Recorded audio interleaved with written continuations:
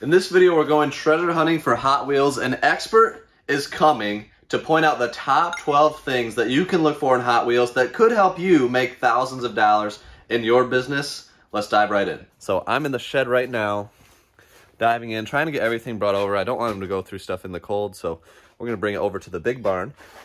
And apparently that box fell over. So hopefully those are okay. He knows his stuff. He's gonna separate things into bins from lowest to highest value, and we'll certainly point out the best stuff. Well, here's all the Hot Wheels we've got. Fully packed boxes, and I believe basically all of them are treasure hunts, super treasure hunts, or collectible, like higher quality Hot Wheels from Hobby Shop Ron. So what do you think? What do you think we're gonna get for all these? I don't know. I think last time we got around $1,000 for a similar load, probably a little bit smaller than this one. So I'm hoping maybe a little bit more than that, but it really depends on what's inside. So we'll take a deep dive into treasure hunt and super treasure hunt Hot Wheels right now. So Josh dove in right away, separating the Hot Wheels based off of value, and we are going to focus on the ones 25 and above in this video. 10. These are all treasure hunts so far, pretty much. Okay, so you're just like low-end treasure hunts, $5 to $10. Yeah, $5 to $10. Okay. And then these are mid-grade regular treasure hunts. Some of these actually have the real rider tires. See, in the early 2000s, and when they started making them, the regular treasure hunts had real rider tires. Yeah, show me an example of so that. So this is a regular treasure hunt. Here, I'll take it out. That's with like the rubber tires? Yes, this is the rubber tires. Some of them have tread, some of them don't. This one has tread on the tire. Okay. So that, and but then it's not a super, it's a regular? No, before 2006, I believe, they weren't called super treasure hunts. They were just a plastic tire version and a rubber tire version of the regular treasure hunt. So piggybacking off of that, the last time you went through our other Hot Wheels was after 2006. If they have the real rubber tires and their treasure hunts, then they're super treasure hunts. Then they're super treasure hunts, yes. Which is even more rare, usually more valuable? Usually more valuable. Okay.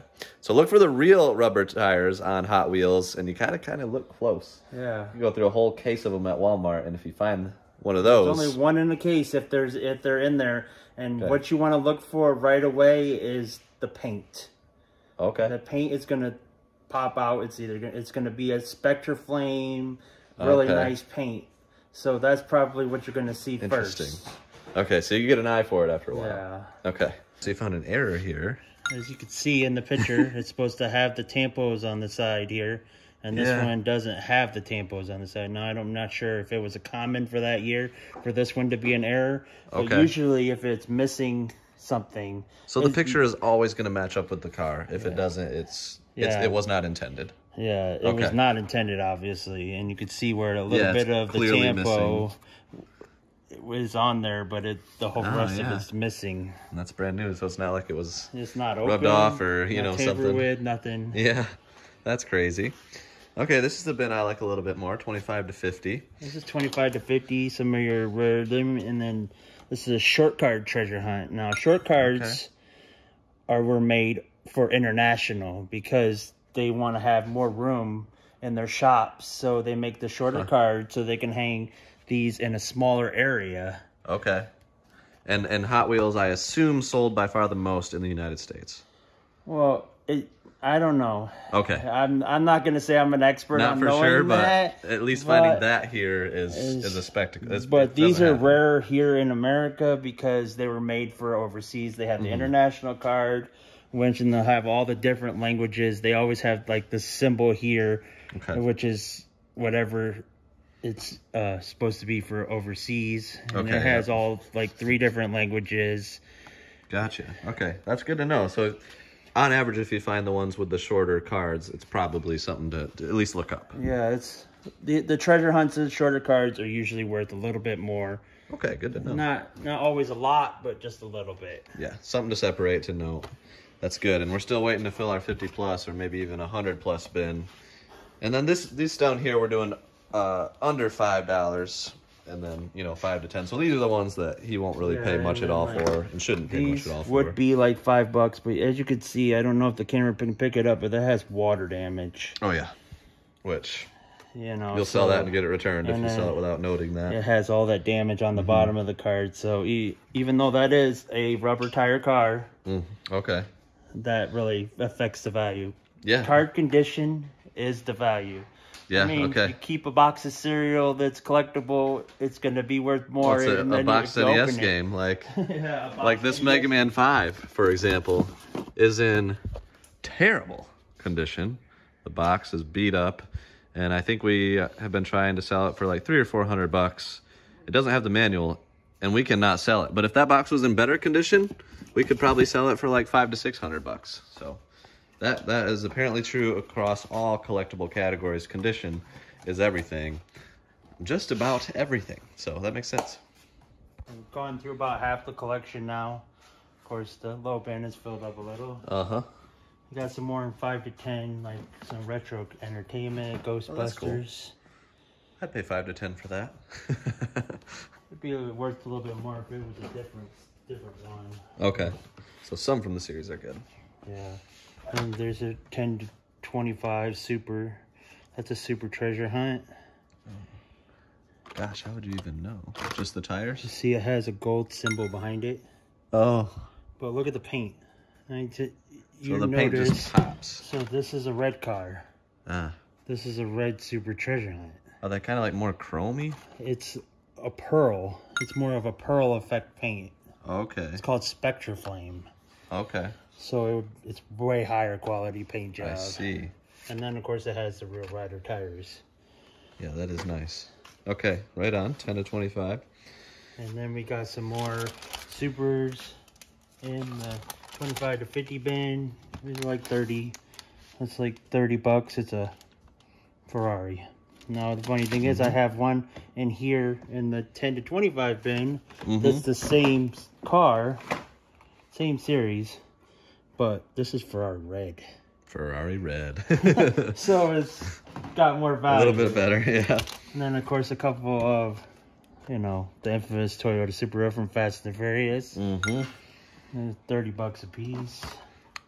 It's probably high demand cars right there. And we finally added some. We made some in the 50 plus. The Acura NSX Super Treasure Hunt. Okay. It's about $75. Nice. And then the 83 Chevy Silverado now.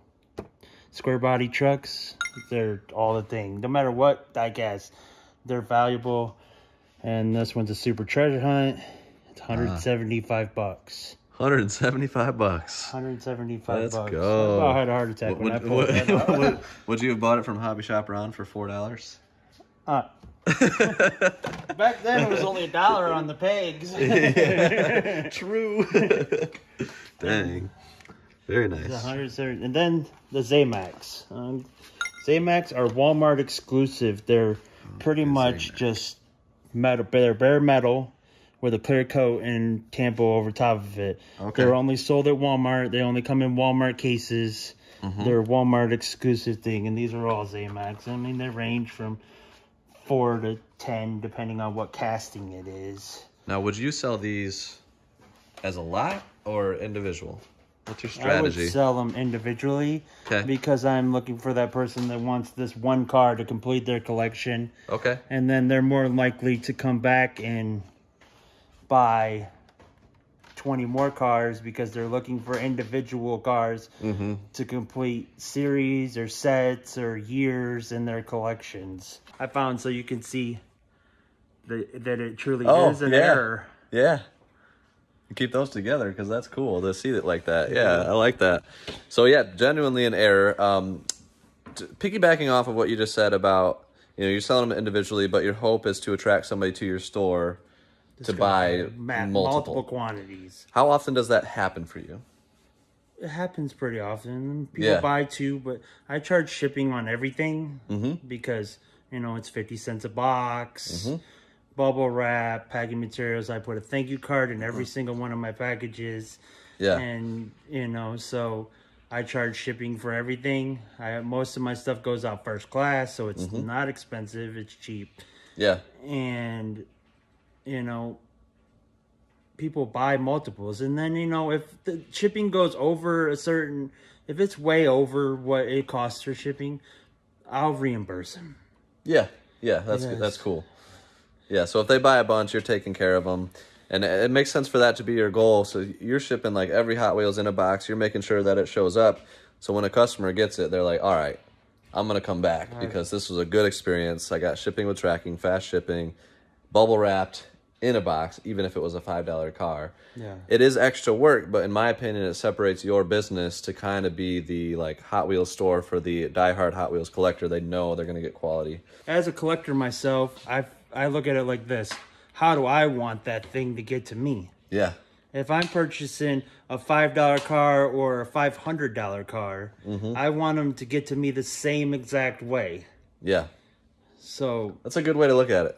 What would I be happy with if I were receiving this item? It's a good standard to set. Yeah. So, yeah, I like it. Thanks for the tips. Hopefully we find more $175 cars and fill this bin up some more. Looks like Josh is done. So walk us through what you found, what you're thinking. So these are like 5, 10, maybe. Okay, nice little stack. And so it's like there's some treasure hunts, some Silverado, main line. Decent stuff. You'll probably sell it individually and make a little bit, but not too much. It is 10 to 25. There's some supers and some rarer. Like the Skyline, of course. I've told you that before. It's really collectible. Look for the Skylines. And Ferraris. Makes sense. Hot Wheels don't have the license no more, so those are more valuable. Okay. And then I found some more errors. As you can see, I found the regular one, and the tampos are not missing. One of the layers, the black layer, is missing. So, if you're selling an error like that, which you collect a lot of them, but if you were selling it, what would you do? You just put it on there as an error. Sometimes you put it up as auction, but I don't tend to like auctions because then you got to have it on at the right time, the right viewers, all that. Right. But you just put it up there and a little bit above, or a couple of what the regular one is going for. Okay. Sometimes I like to put like the regular one and the error together. Yeah. So they can clearly see. When in doubt, moon it out. That's what we went to the moon. Price it to the moon. Put best offers on. That's what we do. There's some more errors, so you can see that the side tampos are completely missing. Huh. And that's crazy. This one is supposed to have Summit Racing on the side. Yeah. And then, so this one is some supers and stuff. Okay, 25 to 50. So this is nice stuff here. Yeah. We've got super treasure hunts. Okay.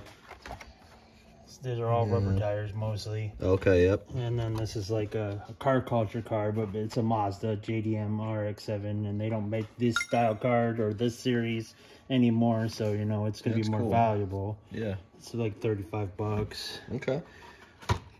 And then I found one more to go in this bin, the 1967 Summit Camaro Super Treasure Hunt. Nice. Which I have to say that's going in my personal collection. Nice. I'm a Camaro freak. Yeah. That's super cool. What would that one be? One of my ones I've been looking for, so. Okay. It's about 70 to $75 right there. Nice. Not bad. And then all of these over here are cheapies? Yeah, like under 5. Under Might 5. be a little bit over 5 depending. Okay. There's a lot. Some of them are the card can do. A lot of these, I got a lot of these. They're all treasure hunts. Yep. I mean, there's 4. There's probably 25. Dang. But $3 to $5, depending on what kind of treasure hunt it is. Yeah, at least it's like one listing with a bunch of quantity. Then like muscle cars.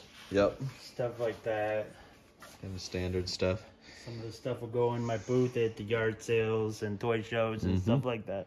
Yep. I'll be starting to do toy shows and stuff this year. Oh, right on.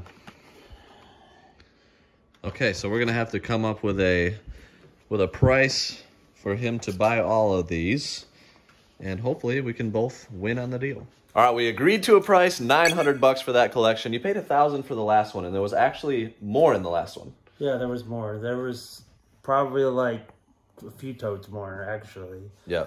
So basically what we did in negotiating was the top 2 bins, he kind of paid about half of what they're going for, of what he'll net, which I think is very, very fair.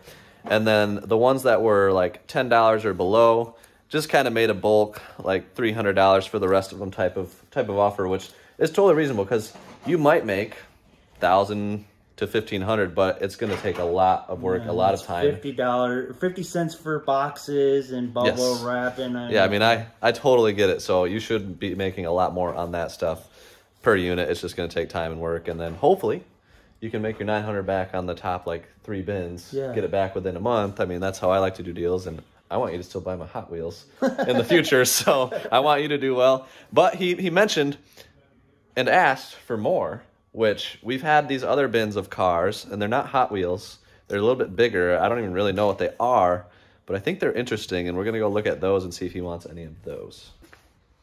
That's a Camaro or Firebird, and they would just have that sitting on their desk. And when the new model came in, the manufacturer would send that. They would just have that sitting on their desk. Okay. So when somebody come in and bought one, they'd be like, look at all the new features, you know, it has. So yeah, like on average, those will probably have They might some be value. Some of them go for 25, 30. Sometimes it depends on which one can go for like $50. Yeah. But on average, they're probably like 15 to 20. Hey, that adds up. It adds up. Let's go over to this bin, see if you want to pull this one down. This is what I'm talking. I don't know what scale that is, but these are Auto World. Now these are going to be your more higher end cars because they're more detailed. Auto World, Johnny Lightning, they're the same company. Oh, okay. Yeah, so I remember. Round 2 owns Auto World, Johnny Lightning, and all that. So yeah. So I put those in a list on eBay, Ben, so that I was telling you it probably means that we looked up 1 or 2 of them and saw that it had value and would be worth listing. So should find some decent stuff in there. I got a feeling one of these top 2 might be some cars as well, so we'll pull those down. All right, we did find some cool things. So certainly the best of it was the what are these? These are dealership promo cars. Dealership promo cars. It's crazy that they're all like, you know, at least $50. Some on the high range maybe 75, but these are like plastic, light plastic. Doesn't do it no justice to paper towel, but right. And look, it was at Paul's Crafts. It was $20. $20 there. It looks like 1976. 1976. My glory. That was a lot of money back then. That was a lot. These have been desirable for a very long time. They're made by Johan Models in Detroit, from Detroit, Michigan. So these are the ones that are highly sought after. Yeah. Yeah, that makes sense. The ones with a make on them are good. So we worked out a deal. He's getting that Shirley Muldowney autographed for the personal collection, and we're just doing $500. Most of this stuff over here is low end, kind of junk, and some of these cars ended up not matching the box. So we just gotta kind of consider those lower end, but some of them were matching the box, and the first response ones ended up being pretty good. So we worked out a deal, $500 there. So all in, you're spending $1,400 today. $1,400, yeah. Not bad, and hopefully you can make at least $1,400. I hope you can make $2,000 or more, and come back and see me in a couple months. Oh, yeah. So it's a win-win. He's rocking the games. Hit the like button for the games shirt, and for Josh. And let me just be clear. The last time Josh made a deal on Hot Wheels, he was very generous. Some of them ended up being worth a little bit more than projected. Some ended up being worth a little bit less. In the end, it all balances out. And he spent hours going through these. He did last time as well. He operates with integrity, and that's why I am selling to him. I'm very, very confident about that. So we're going to conclude it right there. Peace.